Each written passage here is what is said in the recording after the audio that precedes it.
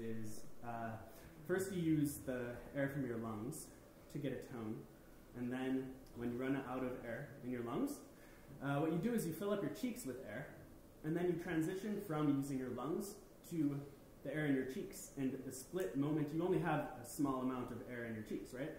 So when you use all the air in your lungs and then you have a moment, a short moment, where you transition to the air in your cheeks, and then you use that moment to sniff through your nose.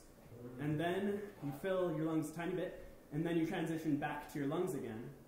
And the concept is kind of simple in that, but the transitions from your lungs to your cheeks to your lungs to your cheeks is pretty. It takes some practice, but I really enjoyed learning how to do it. And if any of you guys are interested in learning, I'd love to sit down and show you. And also, getting a tone out of this thing is surprisingly simple.